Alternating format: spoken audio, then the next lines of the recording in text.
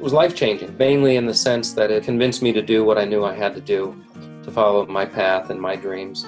It was really being out here, hearing Bill's story. Our first day, he gave a very inspirational talk that happened to be about finding your calling and doing it.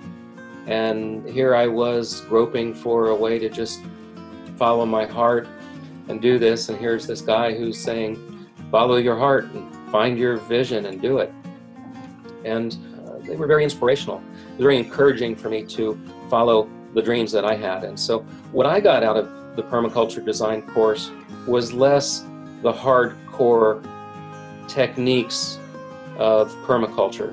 A lot of that I already had. It was confirmation of those things, and it was more the inspiration to just do what I know I needed to do.